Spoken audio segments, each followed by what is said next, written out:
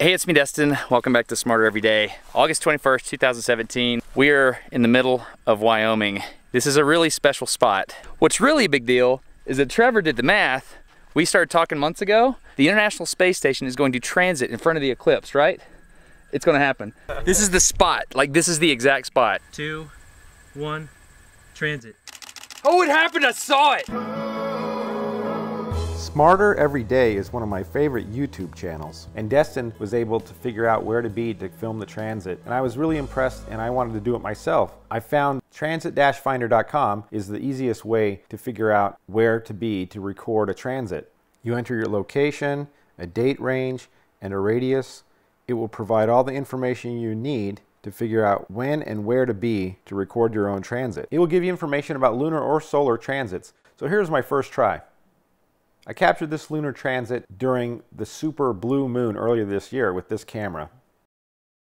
I was excited to see that I was able to get it, but I thought I could do better. I was due for an upgrade, so I bought this camera, which does 4K. It has the equivalent of a 1200mm zoom lens. It's not a great camera, but it's a good value at $350. And then I tried it during the day. Now, did you see that? No, me either. It was very hard to find. I had to boost the contrast, then I could just barely see it. There it is, and you could actually see it, but it's just a speck. I felt that I could do better. My mistake was not looking at the angular size of the transit. So if it's a very small number, then it's going to have a low number of stars. A 4-star transit is large angular size relative to the object it's transiting in front of. I tried it again. And this one turned out much better. I could see much more detail. It's obviously easier to see at night.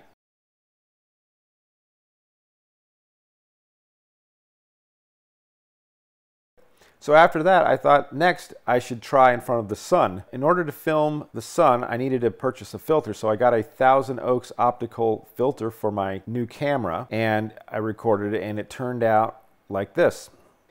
It's a little blurry, and so I thought I could do better.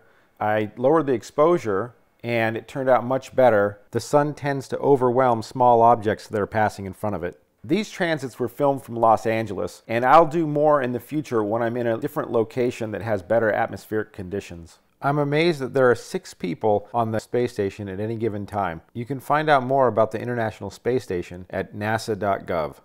I hope you found this video interesting. If you did, please like and subscribe, and thanks for watching.